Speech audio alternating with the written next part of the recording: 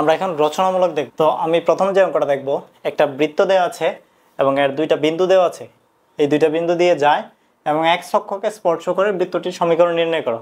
তো এখানে একটা কথা বলে রাখি, বৃত্ত যদি x অক্ষকে স্পর্শ করে তাহলে x অক্ষকে স্পর্শ করলে c ইকুয়াল জি স্কোয়ার হবে, c ইকুয়াল জি স্কোয়ার। আর যদি y অক্ষকে স্পর্শ করে তাহলে c ইকুয়াল f স্কোয়ার হবে।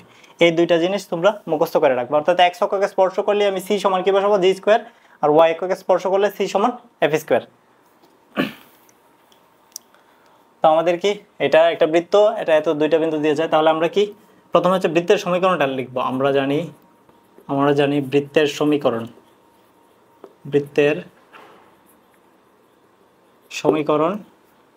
কি জানি, x square plus Y square minus 2gx minus 2fy plus C equal 0। এখন বলতে পারো যে আরেকটা সমীকরণ তো আছে, তাহলে আরেকটা সমীকরণ কেন লিখলাম না? আমরা কি বলছি, যখন আমাদের ব্যাসার্ধটা থাকবে এবং কেন্দ্রের স্থানাঙ্ক থাকবে তখন কি আমরা ওই যে আদর্শ সমীকরণটা সেটা ইউজ করব, আর না হলে বাদবাকি সকল ক্ষেত্রে আমরা এই সমীকরণটা অর্থাৎ সাধারণ সমীকরণটা ইউজ করার চেষ্টা করব। এটা দিয়ে সব ধরনের ম্যাথ সহজে করা যায়। তো আমরা সি সমান কি জানি, সি সমান জি স্কোয়ার। এখানে জি কি আমি জানি না, জি এর মান দেওয়া নেই, তাহলে বৃত্তটির সমীকরণ নির্ণয় করতে হবে। আচ্ছা, এটাকে একটা সমীকরণ দিয়ে দিলাম, 1 নং সমীকরণ। এটা কি আমার 1,2 বিন্দুগামী না? তাহলে 1 নং সমীকরণ 1,2 বিন্দুগামী।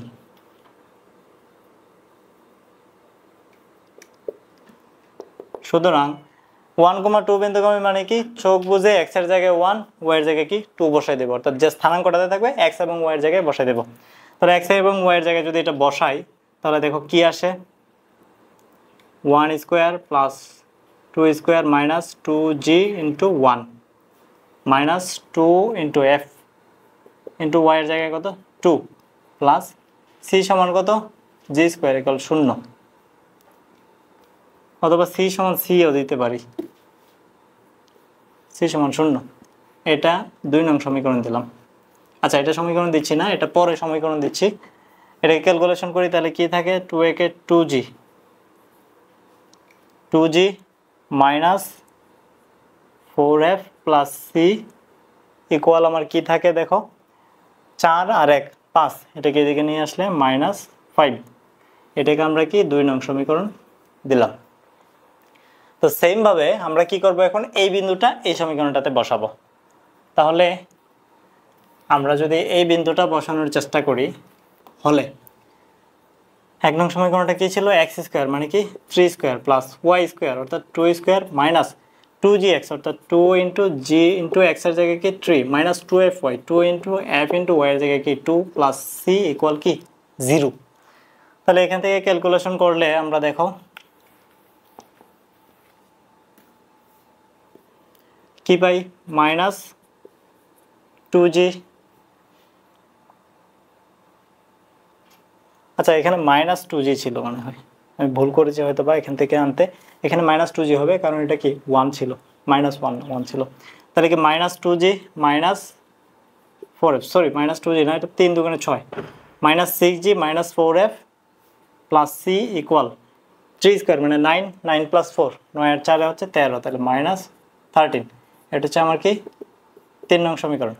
তাহলে আমি দেখো 2 এবং 3 নং সমীকরণ থেকে পাই না, তাহলে আমি কি করব, একটা থেকে আরেকটা বিয়োগ করার চেষ্টা করব। তাহলে 2 মাইনাস 3 অর্থাৎ 2 নং সমীকরণ থেকে 3 নং সমীকরণ বিয়োগ দেবো। তাহলে 2 নং সমীকরণ কি ছিল, minus 2g minus 4f plus c equal কি মাইনাস 5। 3 নং সমীকরণ কি, minus 6g minus 4f plus C equal minus 13। এটা যখন আমি বিয়োগ করব অর্থাৎ মাইনাস করব তাহলে নিচের চিহ্নগুলো কি চেঞ্জ হয়ে যাবে, এটা কি প্লাস 6g হয়ে যাবে, তাহলে কত থাকবে 4g। এটা প্লাস হয়ে যাবে, তাহলে প্লাস মাইনাস কাটা, এটা মাইনাস হয়ে যাবে, প্লাস মাইনাস কাটা সমান কি প্লাস 13 আর উপরে কি মাইনাস 5। তাহলে প্লাস 13 থেকে মাইনাস 5 বাদ দিলে কত 8। সুতরাং জি সমান কত আসবে, 8/4 ইকুয়াল কি 2। তো যেহেতু জি এর মান পেয়ে গেছি, আমরা কি বলছিলাম, যেহেতু এক্স অক্ষকে স্পর্শ করে তাহলে কি সি সমান কি জি স্কোয়ার। সুতরাং সি সমান কি জি স্কোয়ার ইকুয়াল 2 স্কোয়ার সমান কত 4। জি এর মান পেয়ে গেছি, সি এর মান পেয়ে গেছি। এখন কি আমরা এই সমীকরণে অথবা এই সমীকরণে মান বসিয়ে এফ এর মানটা বের করতে পারি না? তাহলে আমরা কি লিখবো এখানে,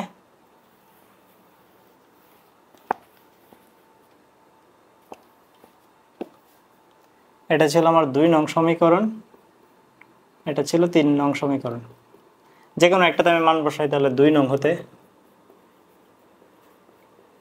সমীকরণ 2 নং হতে আমি কি জানি, -2g, জি মানে কত 2, -4f প্লাস সি, সি মানে কত 4 ইকুয়াল কি -5।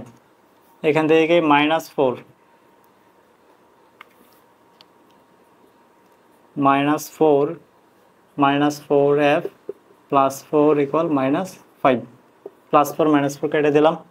সুতরাং f ইকুয়াল কি 5/4। আমরা জি পেয়ে গেছি, এফ পেয়ে গেছি, সিও পেয়ে গেছি। এখন কি আমাদের সমীকরণটা জাস্ট নির্ণয় করতে হবে। তাহলে আমরা যদি এই সমীকরণটা নির্ণয় করতে চাই তাহলে আমরা সেই সাধারণ সমীকরণে চলে আসব। অর্থাৎ সাধারণ সমীকরণটা কি ছিল, সুতরাং নির্ণয় সমীকরণ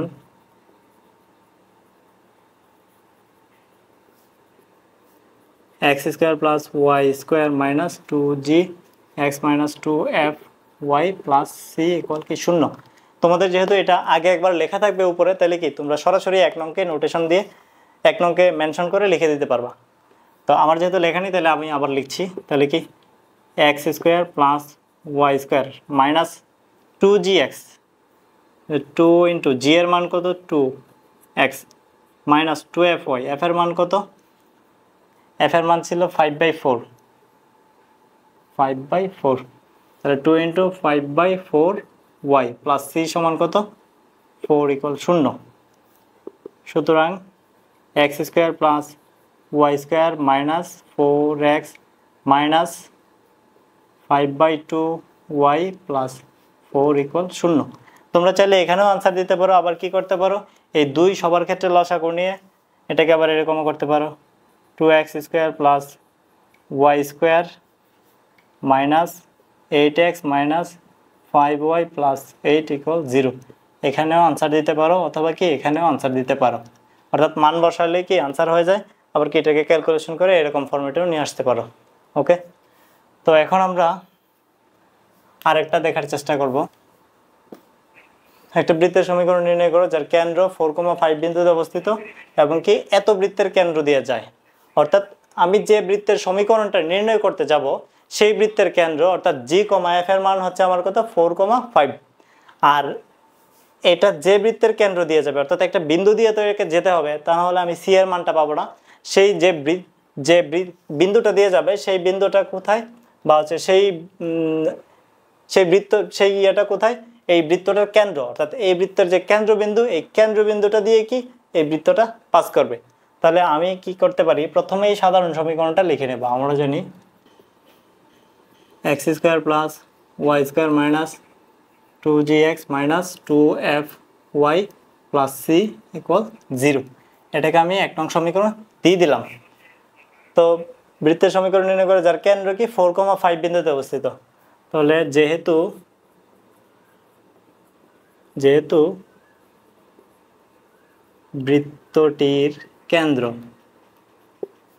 4,5, যেহেতু বৃত্তটির কেন্দ্রকে আমরা কি দ্বারা প্রকাশ করি, জি, এফ, কেন্দ্র জি, এফ = 4,5।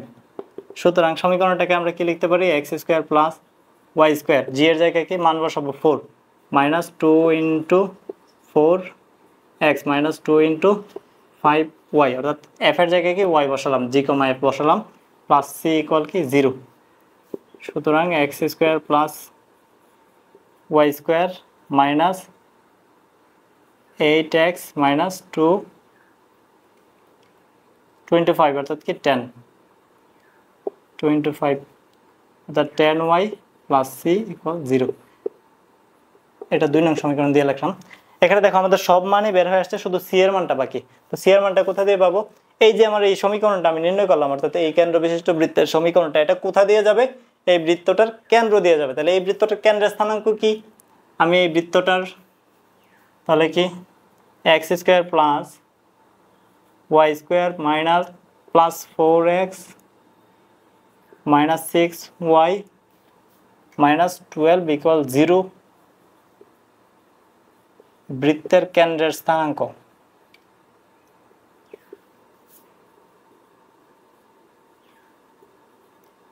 কেন্দ্রের স্থানাঙ্ক আমরা কি জানি? জি কমা এফ, তাই না? জি কমা এফ।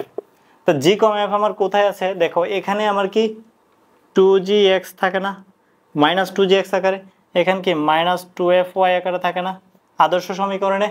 তাহলে এখান থেকে যদি আমি 2gx এর সাথে 4x কম্পেয়ার করি, দেখো 2gx মাইনাস 2gx সমান কি 4x, এটার সাথে যদি আমি এই 1 নং সমীকরণের কম্পেয়ার করি, তাহলে কি 4x সমান মাইনাস 2gx না?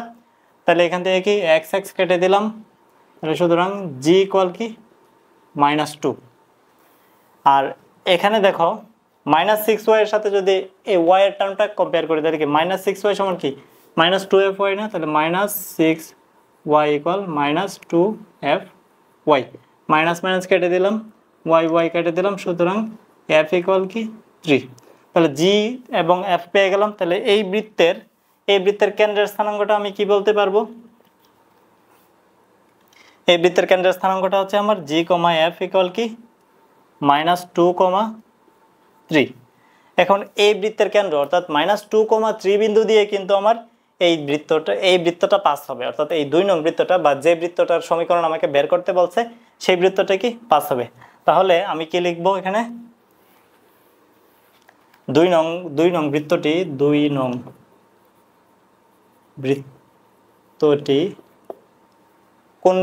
কোথা দিয়ে পাস হবে? এই বৃত্তের কেন্দ্র দিয়ে, অর্থাৎ এই বিন্দু দিয়ে। 2 নং বৃত্তটি মাইনাস 2,3 বিন্দুগামী।